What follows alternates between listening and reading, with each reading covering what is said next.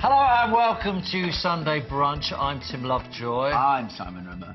Joining us this morning for our final show of the year are the stars of CBBC, Mark and Sam. Presenter Gabby Logan, big boy band Blue and musician. Andy Burrows.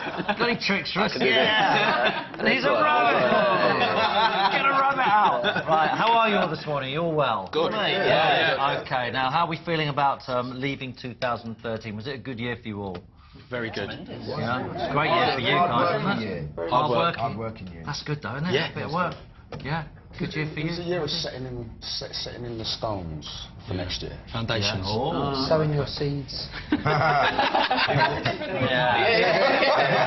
is this? We'll be discussing that later. Good year for you too. Right, mate. Yeah. Okay. Let's talk first of all the song of the summer. Me as well. I did ask you, but you were busy doing You drowned out. rude jokes. Did you that? Okay, now Getting Lucky was apparently the song of the summer. Which sounded a bit like this. Was this the song of the summer? I don't know how much. Yeah, it's up there, isn't it? Great song, but I don't know how this was judged. What about One Direction, Simon? Didn't they have any hits out in the summer? They're the songs of the year, aren't they? Obviously. Okay. We learnt the meaning of twerking and selfies this year. This was a picture there of what's the name? I can't remember. She got a big impact on it this year, didn't she? Miley Cyrus twerking. They knew One Direction, didn't they? And the Royal Prince was born, yes. We had George Alexander Louis of Cambridge. There we go, he was born. Oh, isn't he pretty? Yeah, there you go. Did you say handsome for a boy? He was wearing a dressy type thing, wasn't he? That's pretty. 2013 was a pretty good year for some of our guests there as well. You won a BAFTA. Yeah. Good job. How on earth is that about? Wow. So, tell us about the BAFTA. Were you excited? Were you emotional? What happened? All of the above. Yeah. Sam was incredibly professional about the whole thing. Yeah. He thanked everybody. I was in the background going, "Get in there! Get in there!" like that. And Sam was the one that held it all together as our career. Did you have a little cry?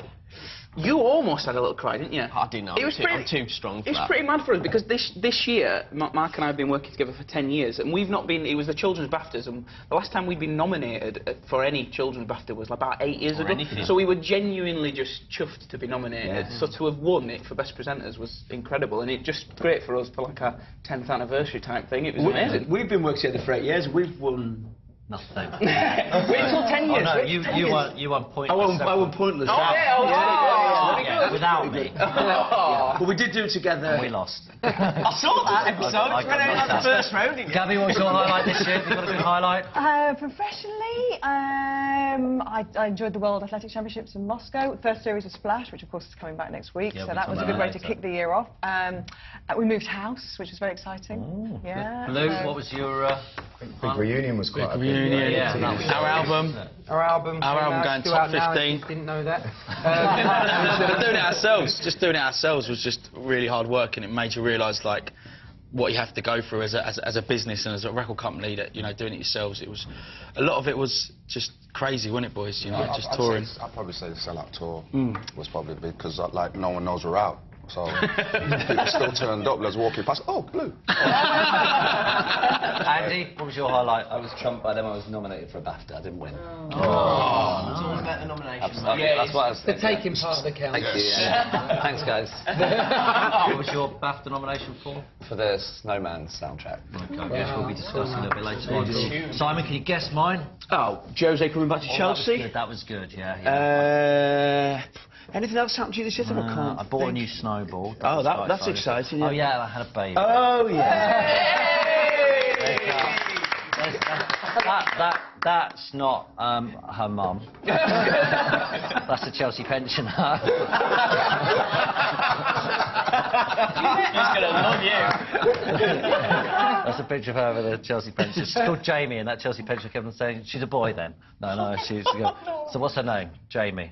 A boy then. And your highlight? Can you guess? I think I can guess, yes, I can So guess. my highlight was cooking with that man. Look at that. Kenny Dalglish cooked in my kitchen in the restaurant, and then Robbie Fowler and Peter Reid waited on for a charity event, and it was just amazing. I was like a small child. I was just so giddy. Brilliant. Yeah, okay. Quickly, how's everyone going to see in the new year?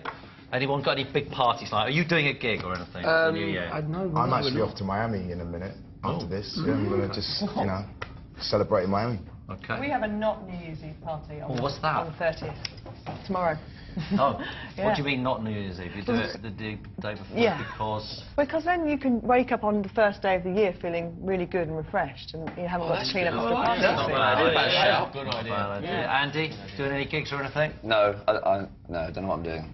Not New Year's Eve parties. I'll come to. Oh, right, great. I'll do that.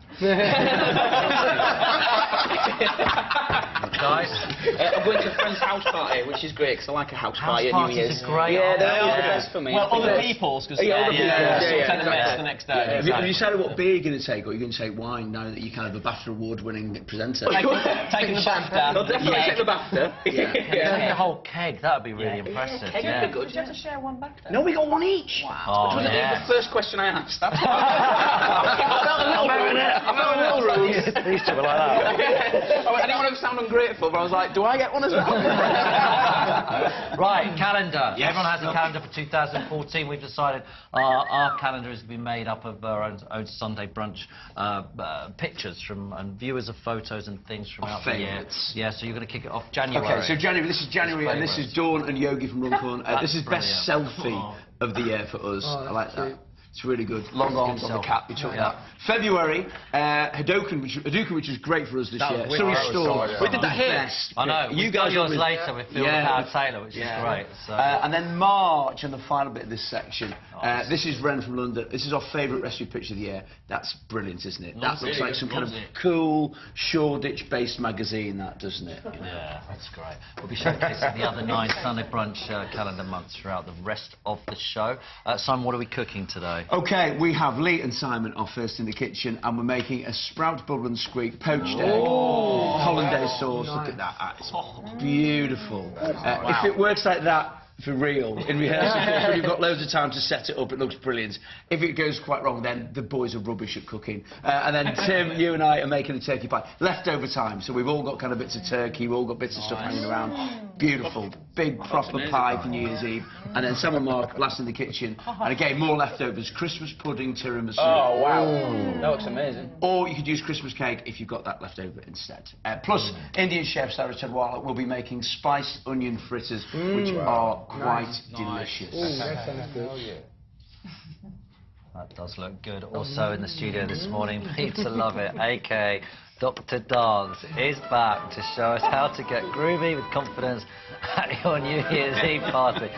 Simon and I really do like dancing on television. It's our favourite thing, isn't it? Not intimidating at all. No. Okay, we'll be looking forward to 2014 and beyond with our favourite futurologist as well, Tom Cheeseman, telling us all about 3D printers and the like. And we're looking back at some of our favourite